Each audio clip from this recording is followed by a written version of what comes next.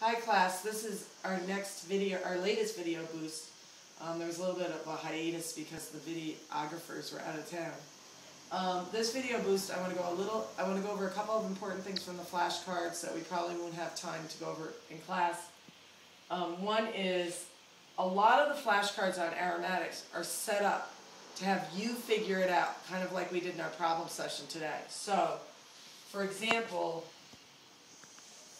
when you do this reaction,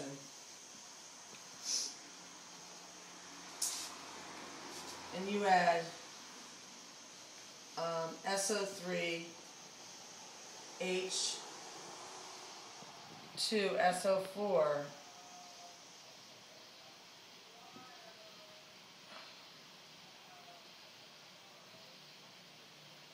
this product is formed fastest. Okay, this is the kinetic product. But if the reaction is heated and allowed to equilibrate, this is actually the thermodynamic product. And I want you to think about that, like why that is so. So you'll see this in the flashcards. Think about why this would form fastest. That's based on the intermediate. And then think about why this would be the most stable product. What is it about this position right here that might be a little unstable? These are called the Perry positions. Okay, so think about it. So this is a kinetic, this is a thermodynamic. All of the EAS reactions we've done so far have been kinetic. In that, we have based the outcome on the intermediate, and remember, intermediates, carbocation intermediates, even if they're resonance stabilized, relate to transition states, not to final product stability. This reaction, because it's reversible, remember this was our blocking group, when you heat it up, you actually get more of that. Why is that so? Try to think about why this is more stable than that. It has nothing to do with intermediates. Other reactions that I want you to figure out are the ones that involve these little heterocyclic rings. I think there's one like this. Excuse me. Okay, there's one like that, and there's one like this.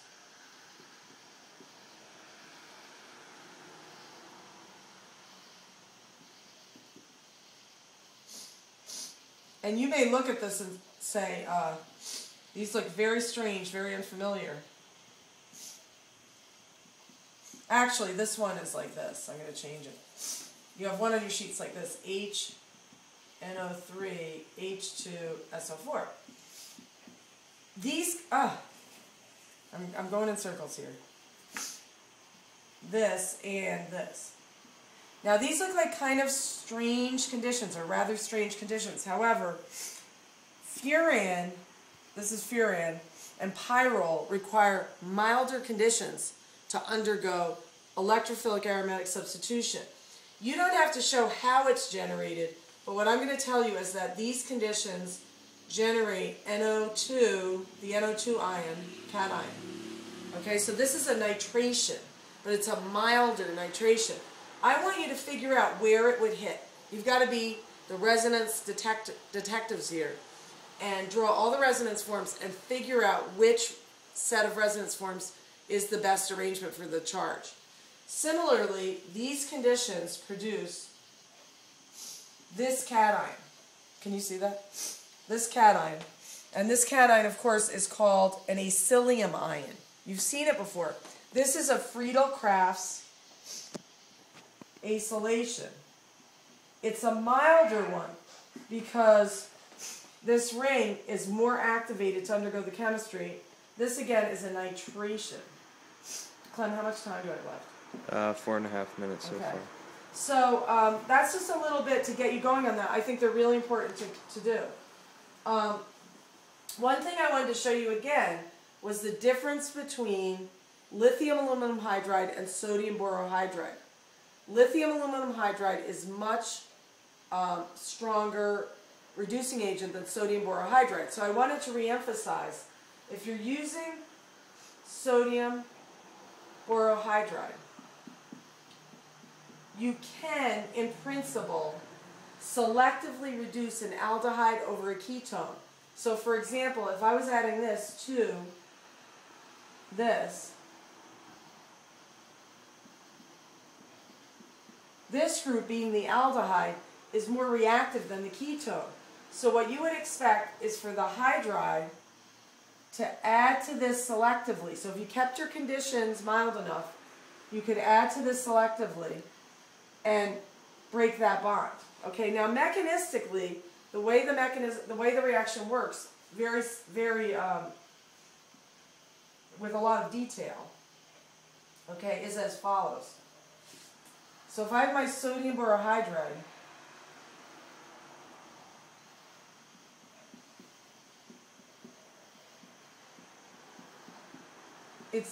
these are very frequently done in some kind of alcohol.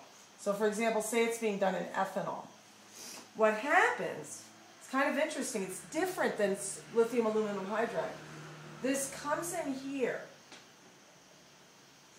okay, and then this captures a proton from this alcohol. So I'm going to draw a molecule of alcohol out here. Remember, the alcohol is a solvent. Okay, so that's getting protonated. Then what do we have? OH, H, H. This O minus ethyl is going to get bonded to the borohydride.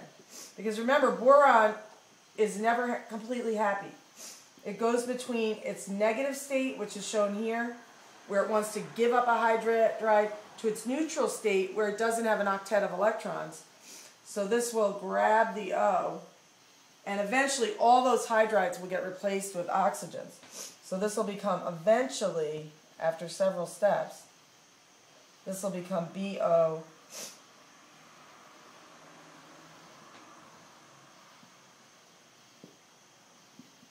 Na+. Okay? How much time? 7 minutes and 20 seconds. Okay, so again, what am I doing here? Showing you, first of all, that sodium borohydride can be used selectively to hit an aldehyde over a ketone. That doesn't mean it won't react with a ketone. Secondly, I'm showing you the mechanism, and the mechanism is a little different than lithium aluminum hydride, which is a two-step process. Lithium aluminum hydride is not compatible with alcohol. If it were in the presence of alcohol, it would just rip the hydrogen off this and form an alkoxide.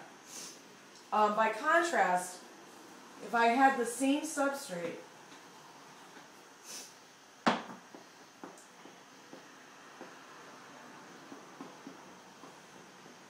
with lithium aluminum hydride, it would be a very similar reaction. However, you would have a terrible time controlling it. You would not be able to control it.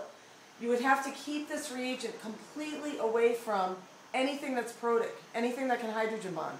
It can't be around water, it can't be around alcohol. This would be done in ether. Okay, you wouldn't be able to control it. Even if you could somehow control the equivalence, you would get both reductions. Some molecules would have both groups reduced.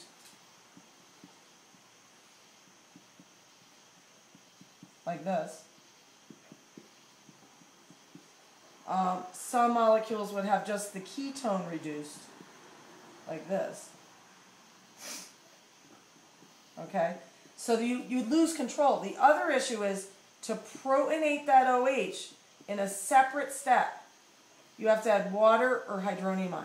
It's very different, so make the distinction between those two. Okay, so we'll see you in class tomorrow. Thanks, man.